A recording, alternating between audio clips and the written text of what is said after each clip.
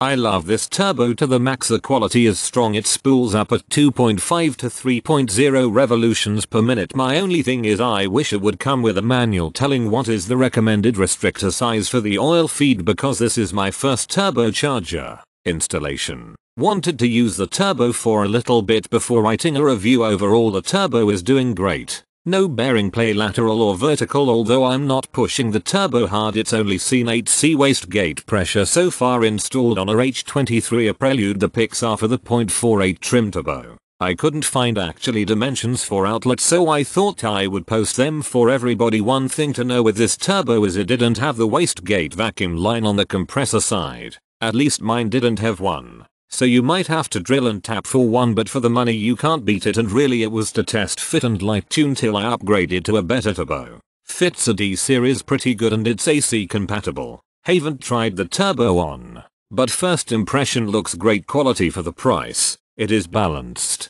Well, I haven't put the turbo on yet, but I did inspect it and it seems well built. I'll know more when I put it on next month. I purchased 2 of these for a budget build. After about 100 miles one is still trucking along while the other started pissing oil out of the compressor housing. They are cheap turbos. Buyer beware. It's a roll of the dice.